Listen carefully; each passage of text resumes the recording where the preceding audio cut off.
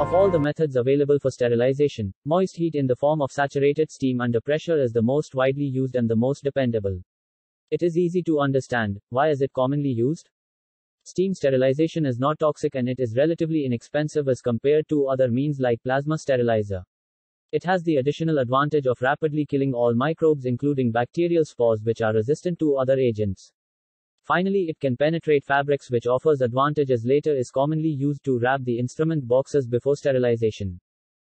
Like all sterilization processes, steam sterilization has some downsides and thus is not fit for use in certain conditions.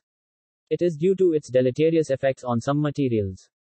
It is not used for sterilization of dental handpieces as it causes corrosion and combustion of lubricants associated with dental handpieces. It is not suitable for sterilization of laryngoscope either as it can damage the optical system. In case of plaster cast, it causes the increased hardening time of plaster cast.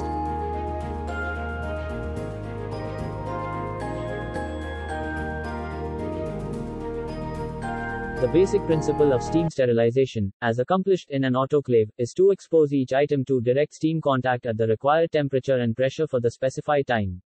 Thus, there are 4 parameters of steam sterilization: steam, pressure, temperature, and time. The ideal steam for sterilization is dry saturated steam and entrained water with dryness fraction of more than 97%. Pressure serves as a means to obtain the high temperatures necessary to quickly kill microorganisms. Specific temperatures must be obtained to ensure microbicidal activity. The 2 common steam sterilizing temperatures are 121 degrees Celsius and 132 degrees Celsius. These temperatures must be maintained for a minimal time to kill microorganisms.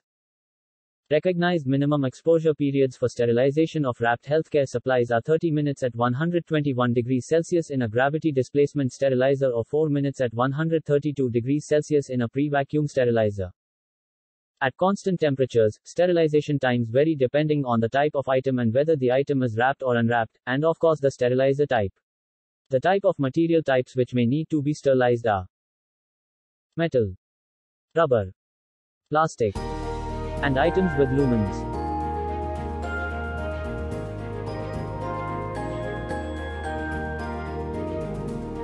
Now the question is, how does an autoclave kill the microbes?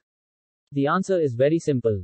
Moist heat destroys microorganisms by the irreversible coagulation and denaturation of enzymes and structural proteins.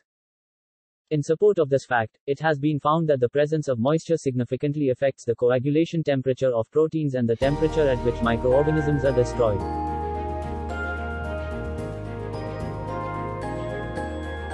Finally, where do we use it?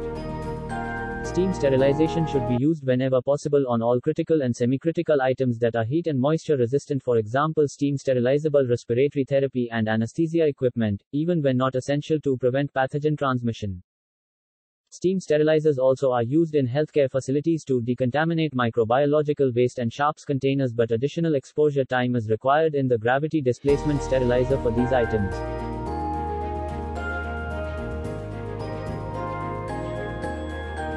I hope you liked the video. Feel free to share your views on this issue in the comment section. Check the description for similar videos and product links.